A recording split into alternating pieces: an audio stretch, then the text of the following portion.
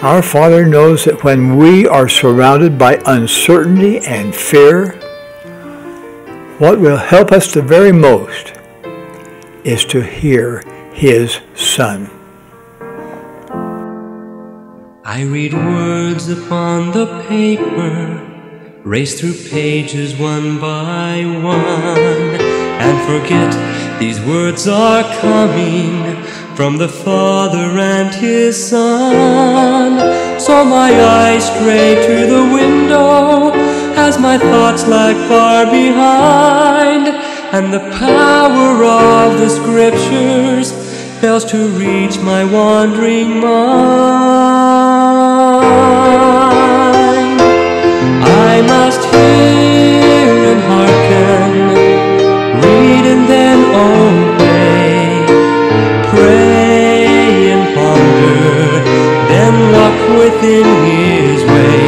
It is not enough to read, to lay hold upon the Word, not until I give full heed will He know I have heard.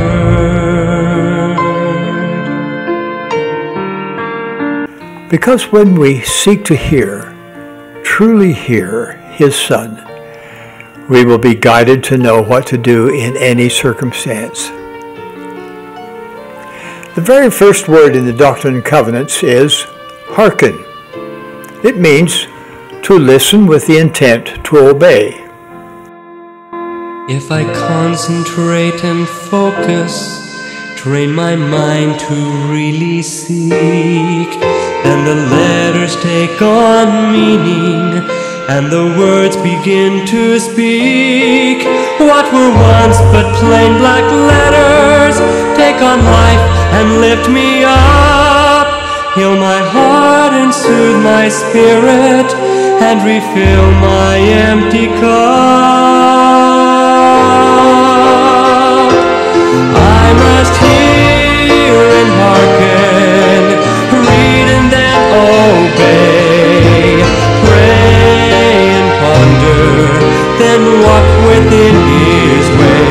It is not enough to read, to lay hold upon the Word, not until I give full heed will He know I have heard.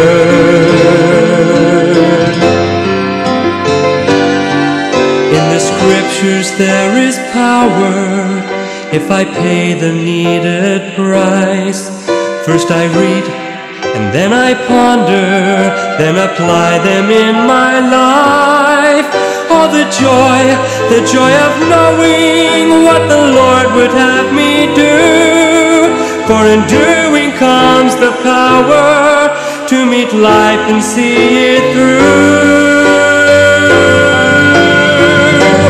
I will hear and hearken, read and then obey. I will pray and ponder, walk within His way. I will do far more than read and lay hold upon the Word. Only when I give full heed will He know I have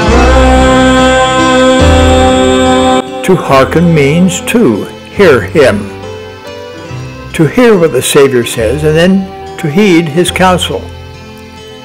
In those two words, hear Him, God gives us the pattern for success, happiness, and joy in this life.